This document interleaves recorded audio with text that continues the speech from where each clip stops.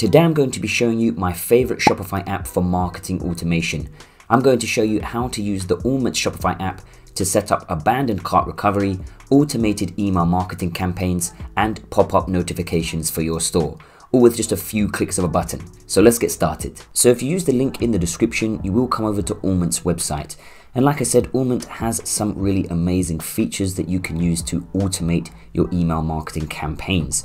So if you just scroll down, you can see that you can recover abandoned carts, you can increase holiday sales, so you can run automated campaigns on things like Black Friday, and you can also convert more customers with pop-up notifications.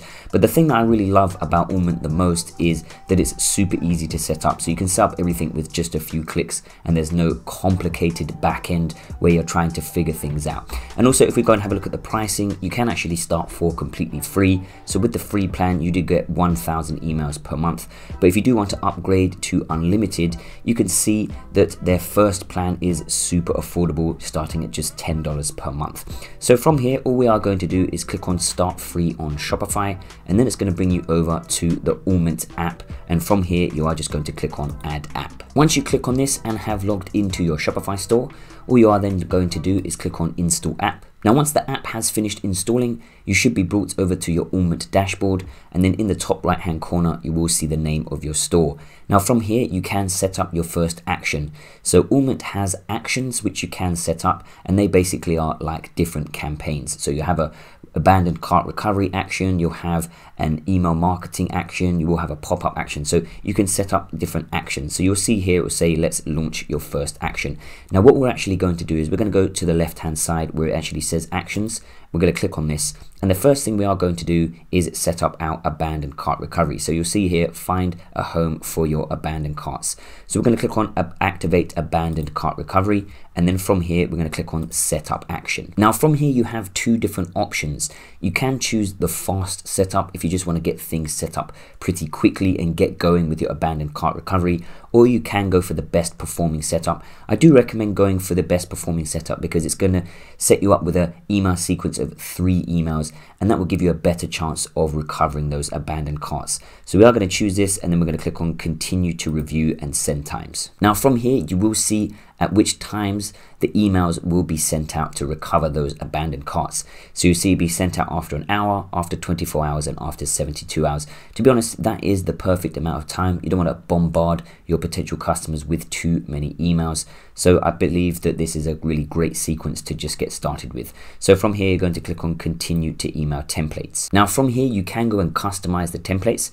So if we go for the first email, we can click on customize template. And from here, you can easily customize the template however you like. Now, I personally recommend just going with the default templates. Don't make things too complicated. Test some things out, and if they're not working, you can go and change them later on.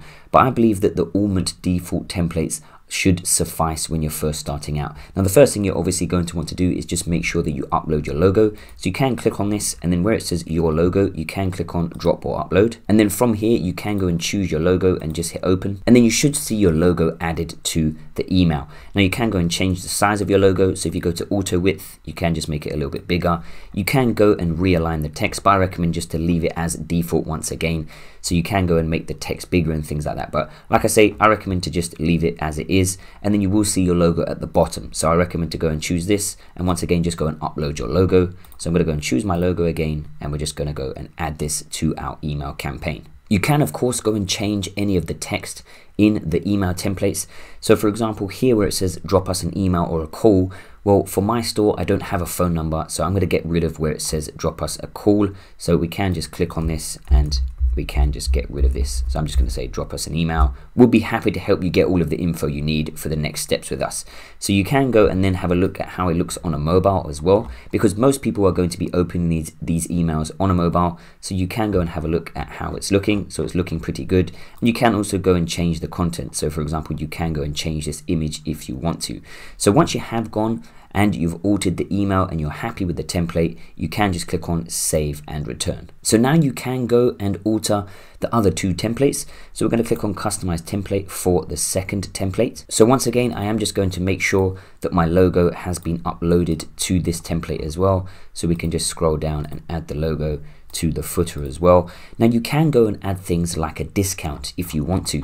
So if we just go back to, if we just click X on here, you will see discount. Now if you want to, you can go and add a discount. So we could go and drag a discount like this, and now you'll see it's got 10% off. So if you want to go and for the second email add a discount, I do recommend doing that. So for the first email, just remind your potential customer that they've left something in their cart, and for the second email you can offer them a discount. So you'll see here's something special for you, and then you've got this coupon. So if we click on this, then we can go and change this. So you could say discount value 10%. You can go and change it to whatever you want. Expires in 7 days. You can go and change all of the text, and then of course you can go and change the colors. So I'm going to go and change this just to black, because I think it matches better with my brand. And once again, I'm going to change this to black as well for the button, but you can go and change it to whatever colors suit your brand. So now if we scroll down, we can see that you can go and change this container padding, so you can make it bigger or smaller.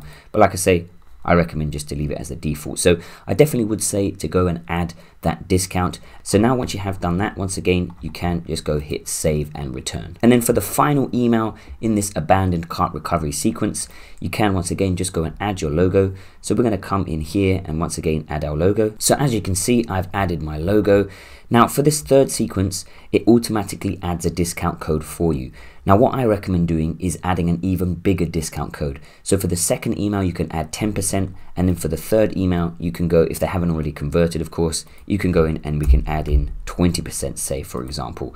And that once again will just encourage the customer to go and make that purchase, and then you can go and recover that abandoned cart. Now also, you might want to go and change some of the images just to make it a little bit more exciting. So where we have this image here, you might want to go and change this to an image of your product. So you can see I've added this image of my product. Now you can go and resize the images. So where it says auto width, if you just untick this, and we can just make this a little bit smaller because I think it's a little bit too big. And then once again, like I say, you can just make sure that it looks okay on a mobile and on a desktop.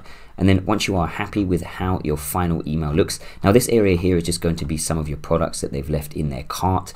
So you can just leave this as the default. And once again, if you are happy with it, you can just hit save and return. So once you have edited all of the templates, now all you need to do is just hit launch action. It will then say success, abandoned carts are now being recovered. So then you can click on go to my actions. So once you have set up that action within Aument, you will see it in your live actions, and then you will see that anytime somebody does abandon their cart, that email will get sent out. So you'll see the number of sent emails, the number of opens, the number of clicks, and the amount of revenue that you have recovered using the abandoned cart recovery action. So now that I've shown you how to set up abandoned cart recovery, let's go and have a look at some of the other actions within Aument. So we're going to go back to the left hand side and we're going to click on new action. So within the new actions section, you will see two other actions. So you'll see encourage second purchases from customers and also win back at-risk customers. So this second purchases action basically allows you to send out an email to a customer that has recently purchased. So if they've already bought from your store, there might be another product that they might be interested in, and you've already built that trust with them. So you can go and set up this action to try and encourage them to purchase a second product. So if we go to second purchases, and from here you can once again go and customize this template. So you can go and add a discount code, or you can get rid of it. It's totally up to you. I recommend to leave the discount code in, because if they've already purchased from you and then you send them a discount code, they're more likely to make a second purchase from you. And then you've got this feature your best selling products. So within this email, it will show them the best selling products from your store. And then like I say, if they've already purchased from your store, they're more likely to purchase again. So if we scroll down, you can go and have a look at the template. So it's going to say, hey, and it's got the name of the customer. We hope you're happy with your first buy from us. Here's something for you. And then you've got that discount code, and then you've got your best selling products. So it looks really great. You can go and customize the template. So if we click on customize template once again, now from here, you can go and customize the template. So you can go and change the subject and preview text.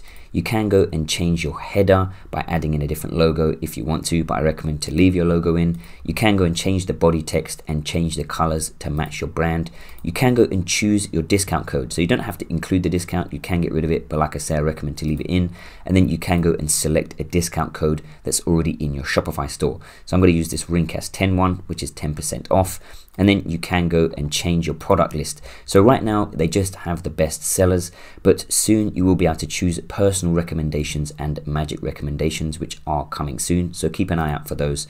And then once again you can go and change your footer, but I recommend to leave most things as the default because these emails are set up to be able to convert. So once you have gone and changed all of that, you can click on save changes and return. Once you click on this, then all you need to do is click on get second purchases, and then you will see that the second purchase incentive has been fully launched.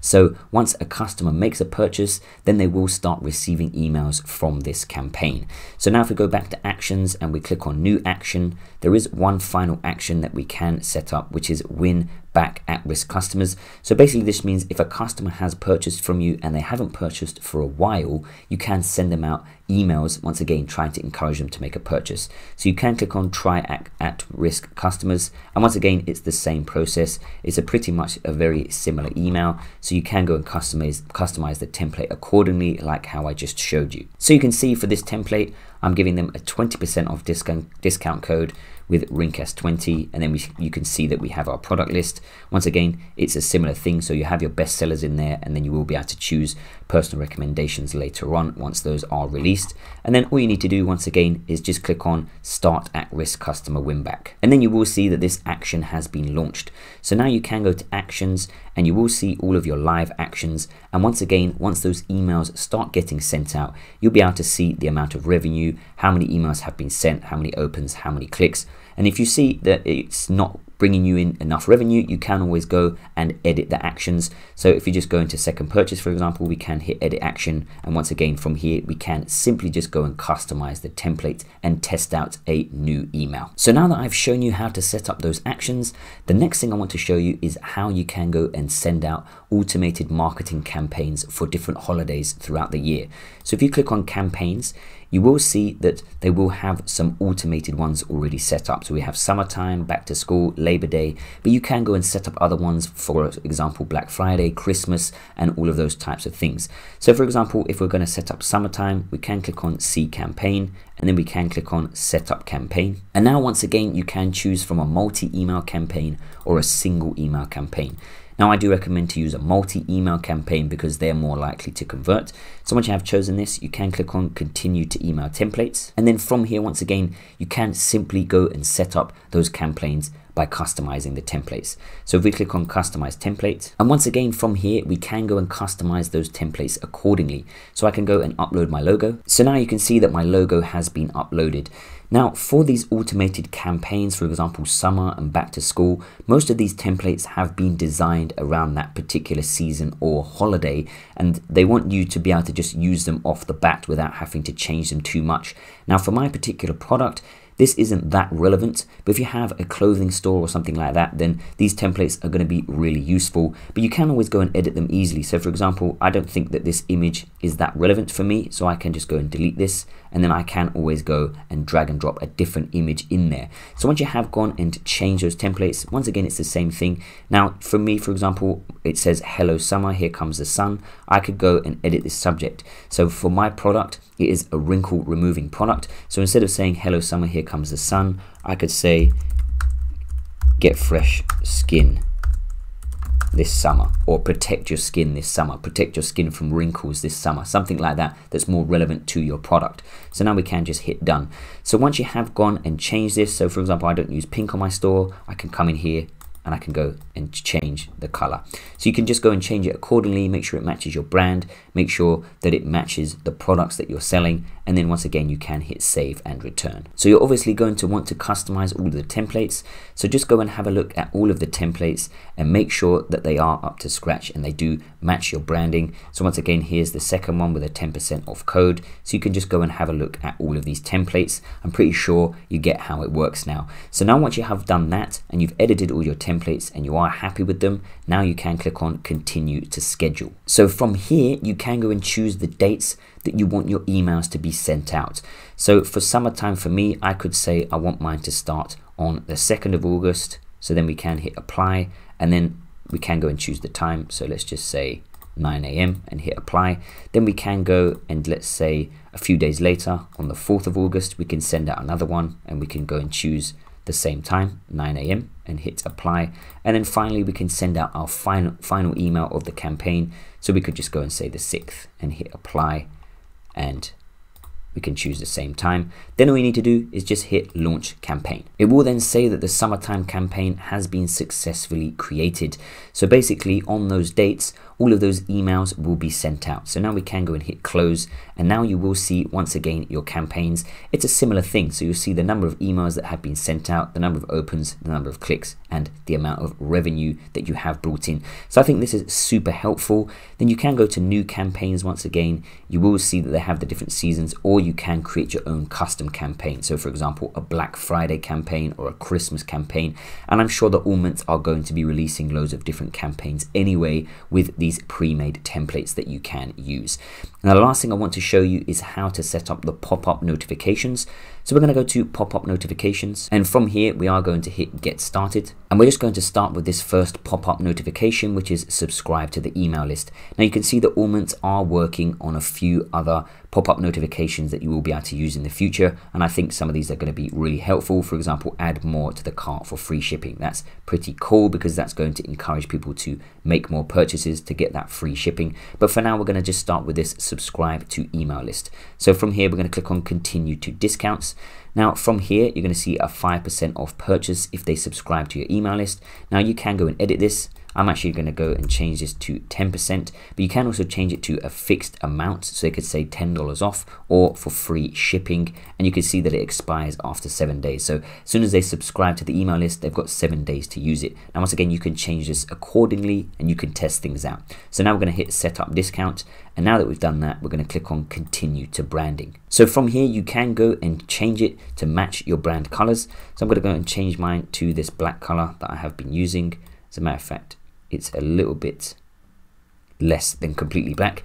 Then you've got this secondary color. Now I do recommend don't use just clear black and white because it can be quite harsh on the eye. So I'm going to go with this gray color. You can go and choose your font. So I'm just going to go for the Montserrat font. Then you can go and upload your logo. So for this one, I have a white version of my logo that I'm going to use, and hit open. And then you can go and choose whether you want your pop-up to come up on the left-hand side of the screen or the right-hand side of the screen. So I'm going to leave mine on the left-hand side, and then you can go to the content, and then from here you can change any of the text. But I recommend just to leave it as default, 10% off your first purchase. So I'm just going to say 10% off your first purchase. Subscribe to obtain this one-time discount code. I'm going to say join the club to receive your code. I think that's a little bit more friendly, your code, and of course make sure that everything is spelled correctly. And then I'm just going to put an exclamation mark at the end like that, and then you've just got the button that says get discount. So now you can click on continue to preview. So now you can see this is how it's going to look. If we have a look on the desktop, this is how it's going to look. On a mobile, it will just come up like that. So now we can click on launch pop-up. So once you have launched the pop-up, you will see customers can access this widget on your store. So then you can head over to your store, and you can see I've got mine here. So get 10% off using your discount code. So then they can just close that if they want to. So that is really handy to have on your store. And once again, you can go and have a look at the analytics. So new subscribers, purchases, and revenue that you have brought in using that pop-up. Now, the last thing that you can look at using Aument is your customer profiles and your orders. So if you go to customer profiles, you will see all of your previous customers in there that have been brought over from your Shopify store, and you can see all of their emails, and you can send out emails to this customer list that you've already built. And then of course you will be able to see the amount of orders that have been brought in using Aument as well, which is really great because that way you can actually see if the app is working for you. So that is it for this tutorial. I hope you have found value in the video, and now you've got your abandoned cart recovery email set up, you've got your automated email campaign set up, and you have your pop-up notifications added to your store. Make sure to subscribe to the channel for more e-commerce and dropshipping content, and give the video a big thumbs up, and check out the videos on screen now for more e-commerce related content, and I'll see you in the next one.